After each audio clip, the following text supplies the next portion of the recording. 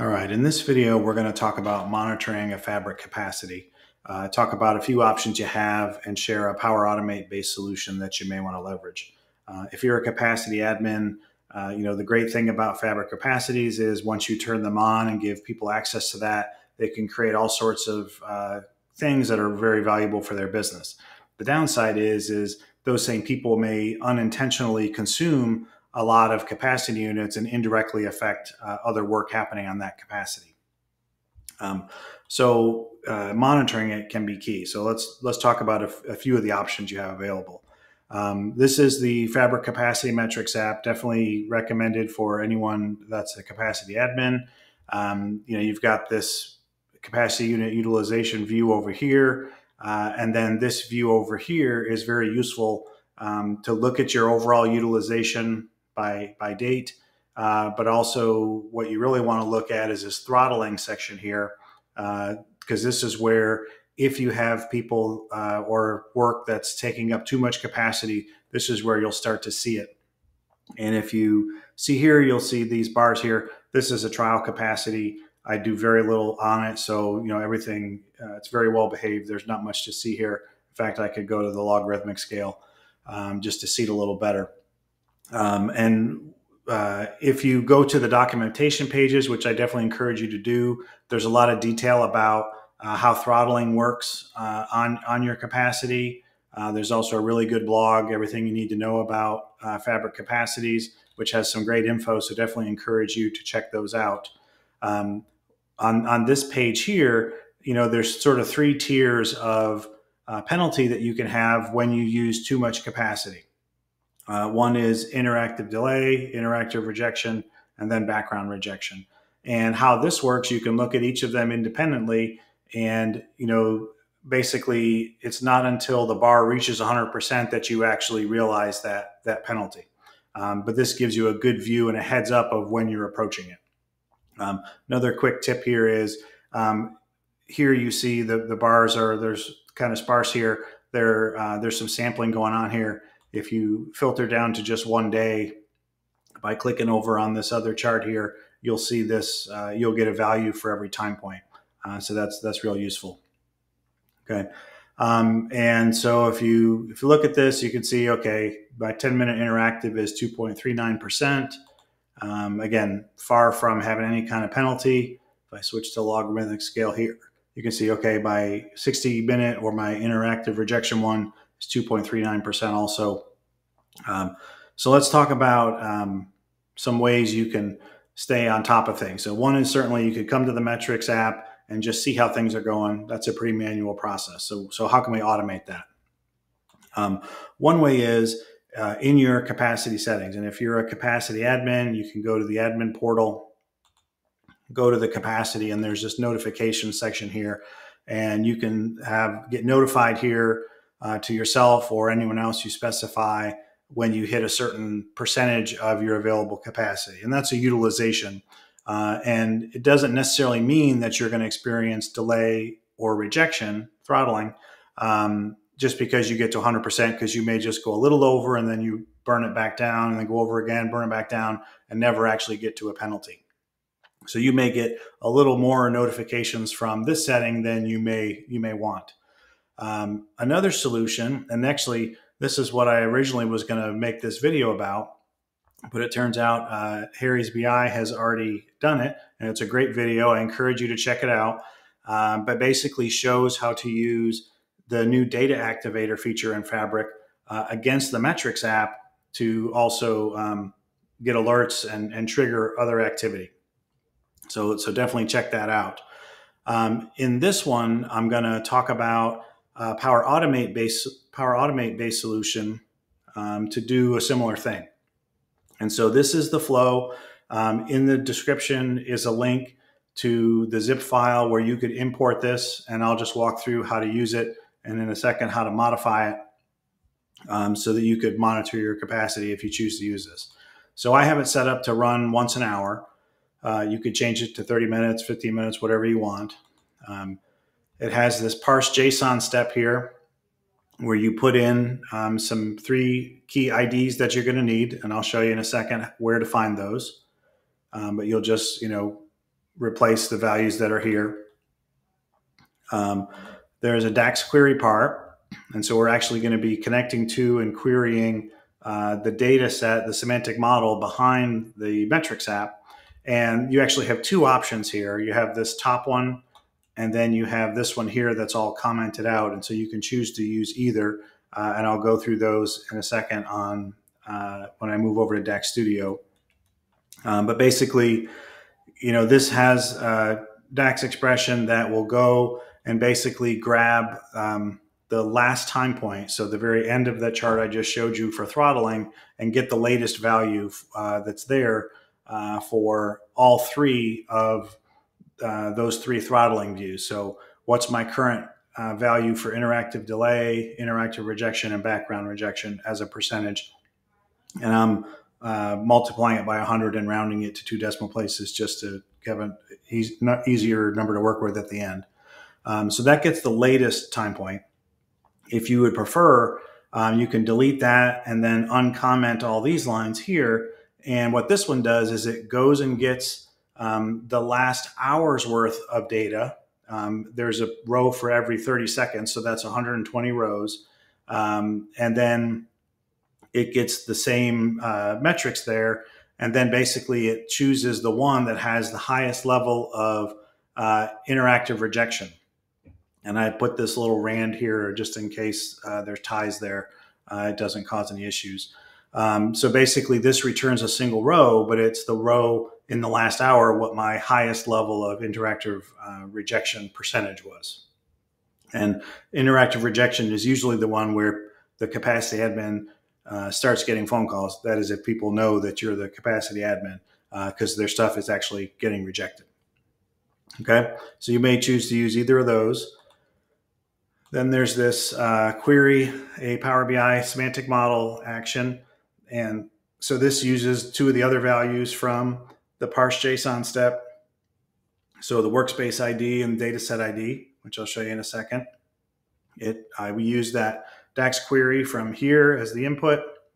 It goes off, does the query. It only takes like 5 to 8 seconds in my experience. And then basically there's this nested if condition. Again, if you import it, you can go check this out in detail. But basically what it does is it first checks for, am I at background rejection? And I have a value of 100. Is it, greater than or equal to that? You may want to set that lower for all these, but you can customize that however you want. And so if you're in that worst case condition of background rejection, you've got a critical issue, and it's basically a custom message that we're going to use in the email. Same thing. If that's not the case, then it looks at interactive rejection. And then if it's not at 100 or higher, then it looks at interactive delay.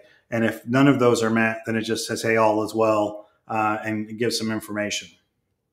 Also doing a HTML table action here just to create the data we pulled from the query into a simple table, and then basically send an email at the end. So you can also customize this step here with who you want the email to go to.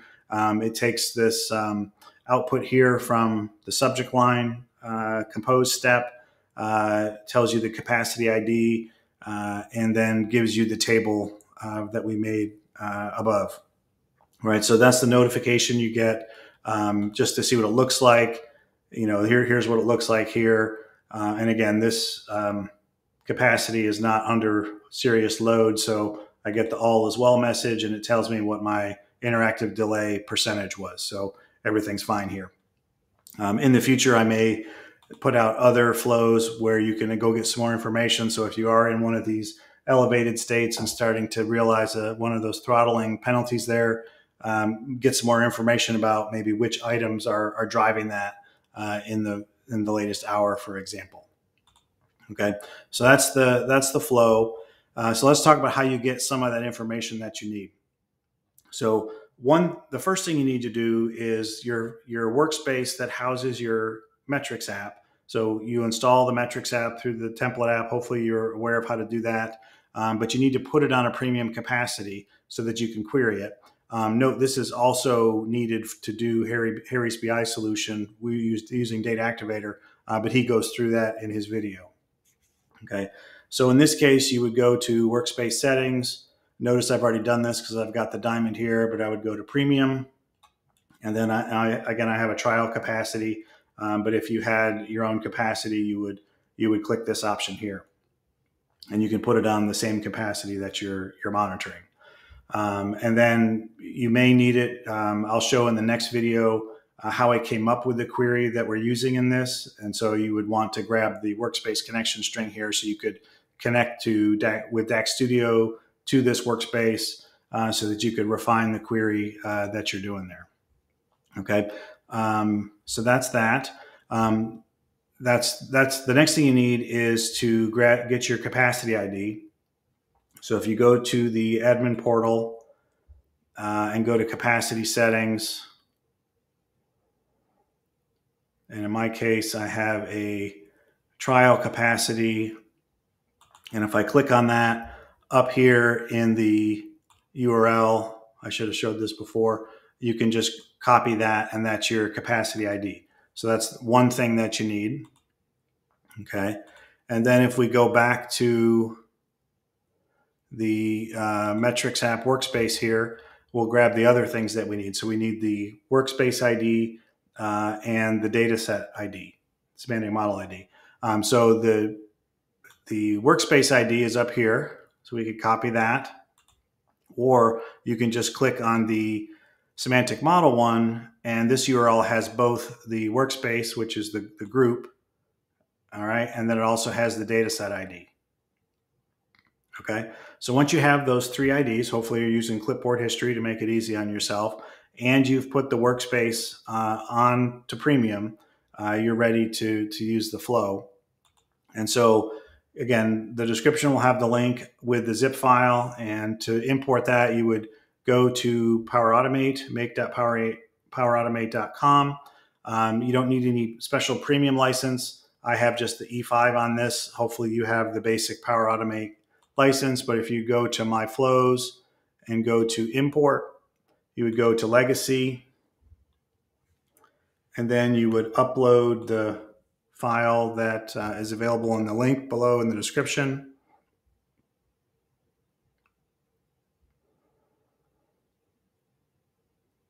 Takes a sec. And then you'll just need to make a couple small changes. One is to see this is select during import. It uses the Power BI connection and the Outlook connection for sending the email.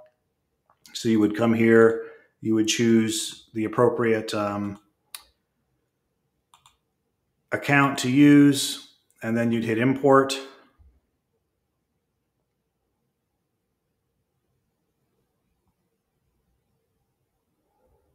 And this flow already exists here, so it should import it and change the name. It'll put a 2 at the end or something to avoid duplication. And then once that's done, right, the green check means you're successful. If I go back to My Flows, you may need to refresh the page. And then you'll have this capacity checker. Mine has the -2 because I already have one there. You'll need to turn it on, and then you can edit it. And then this is where you would go. You could either use the new designer experience. I'm old school still with the classic designer. And this is where, again, you could change your recurrence. You would then paste those 3 ID values that we copied before. You would choose which version of these you want. They both return 1 row, so the rest of the flow works with either of these. Whether I want to just get the latest value or I want to get the highest value in the last hour. Nothing to change on the query step. You could customize your compose line here, so you could come in and change the thresholds where you want to get notified. You can change the message that you get, that kind of stuff. HTML table should be fine, and then you can customize your email, the text that's in there, who it goes to, etc. Okay, then you would save your flow. We already turned it on, and then you would start getting a message every hour about that capacity. In the next video, I'll talk more about how I sort of reverse engineered the metrics app to generate this query. I may also come up with other queries that give additional useful information for someone that's trying to figure out what is taking up all the capacity units on their capacity.